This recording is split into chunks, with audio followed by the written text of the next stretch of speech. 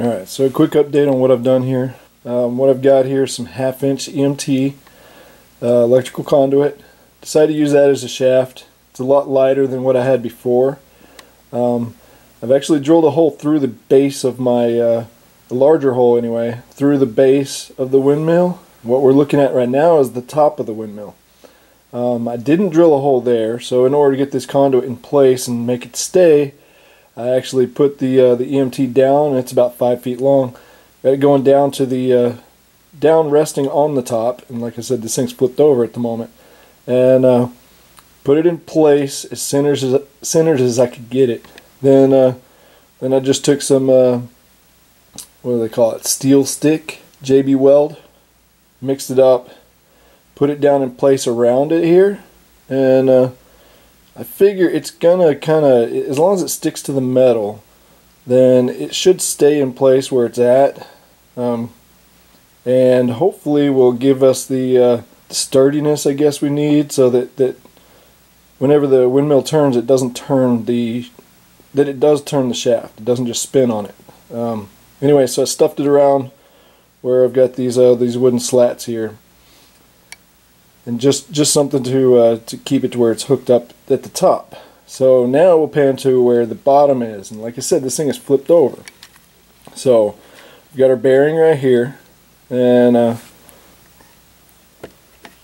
what I did is I took some little shims, tiny little shims, and since the hole I had was a little bit bigger than the conduit, I shimmed it around here to where I measured it and figured it was the most centered. Then I put some JB Weld down around the shims, tiny little shims, and I pulled the shims out and put some more JB Weld down in there. So hopefully it's as centered as I can get it. But I can actually lift this whole thing by this shaft. So that leads me to believe that it's on there good enough.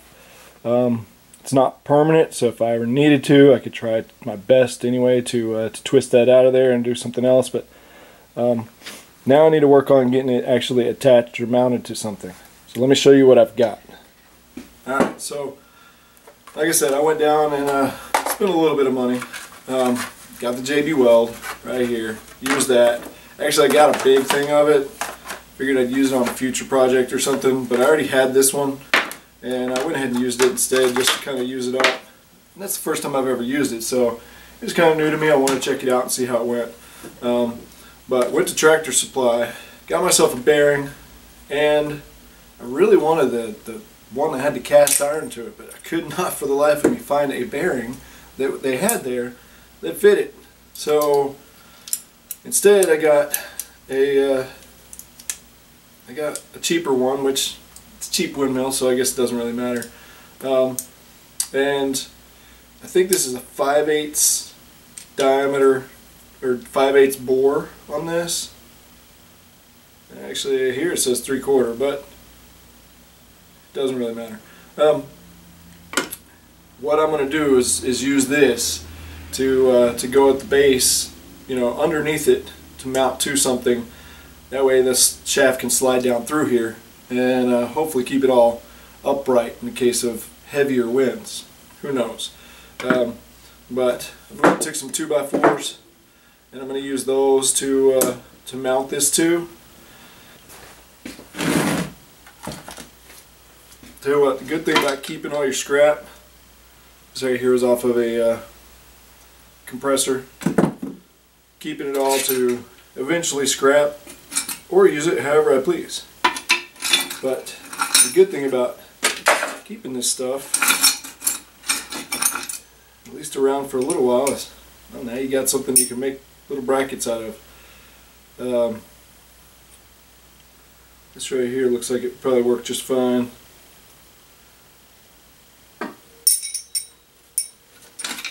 Who knows, these may have come off of that compressor too.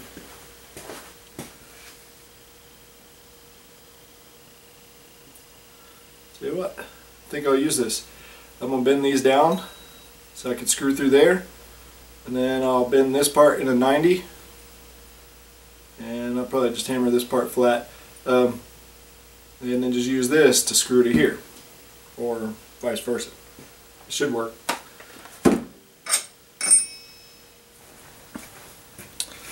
Alright, so first thing, let's hammer this thing down a little flat.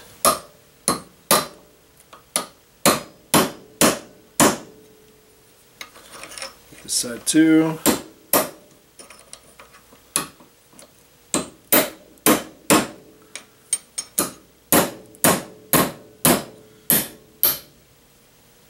Well,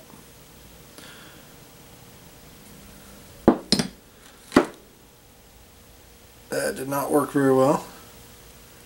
I wonder if this doesn't feel like aluminum, and it's definitely not, but very brittle.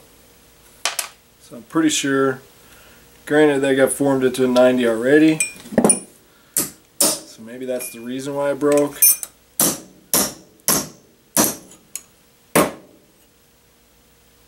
That one held. For my purposes, it should be fine. But I need a 90 here. I'll hammer this flat.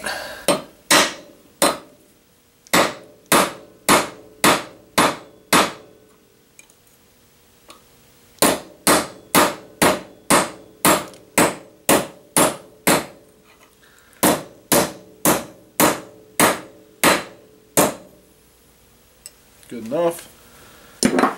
And now I need a 90. So I'm going to put it in the vise somewhere about halfway. Good enough.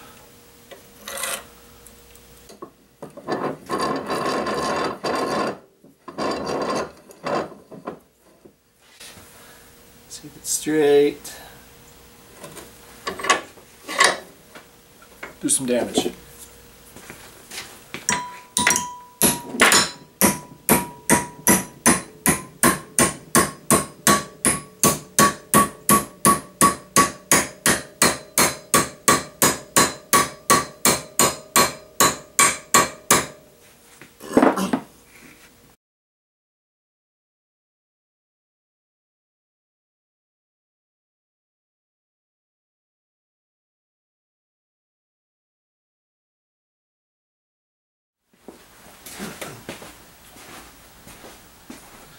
Alright, so I changed it up a little bit. I took off the wider board in the center here, and that's just because I didn't need it. I turned out I'm actually going to mount it versus this way. I'm going to mount it this way, and so it's wide enough that this will work. So now I got to drill out my holes right here. I was going to use some lag bolts, but I've got these fairly thick screws here, so I'm going to use those instead. And I think this drill bit will work.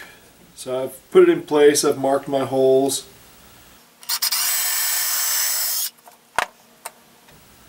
This will leave me plenty of room for adjustment too, if I need to, because this hole here is quite a bit bigger.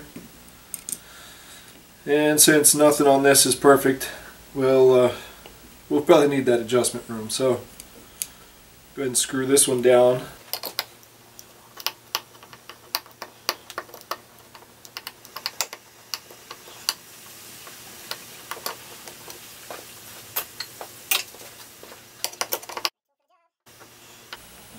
I could use the drill, but I left it up there where I was checking all this out.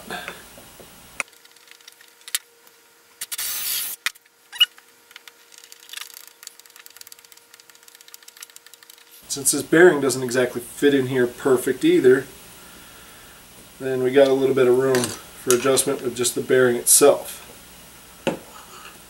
as you can see. So let me go mount this up there and see what she does. As you can see, here's my bearing. The shaft is actually protruding all the way through, far enough that we could put a pulley or gear or something like that on it. You can see right here the shaft goes all the way through the base of the windmill and continues down through the bearing, which is resting on the railing, and continues on down to the rest. So I had to put a fan on this because we had no wind today, but it was about 5 feet away and it was on low, so it looks like it's doing pretty well just from there. So I appreciate you guys watching. Please like and subscribe. I'm going to see if I can't do some fun things with this, and well, just check it out.